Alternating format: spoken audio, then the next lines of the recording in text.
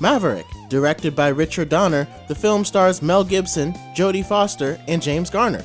It's an adaptation of the television series and follows the clever con man Brett Maverick on a quest to find a high-stakes poker tournament. With humor and clever storytelling, Maverick became a classic in the genre.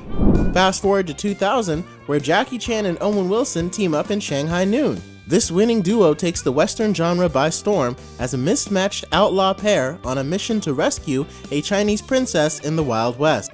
Blending kung fu, humor, and buddy cop camaraderie, Shanghai Noon became a critical and commercial hit. Fast forward to 2023, and we have Outlaw Johnny Black, a laugh-a-minute western written and starring Michael Jai White.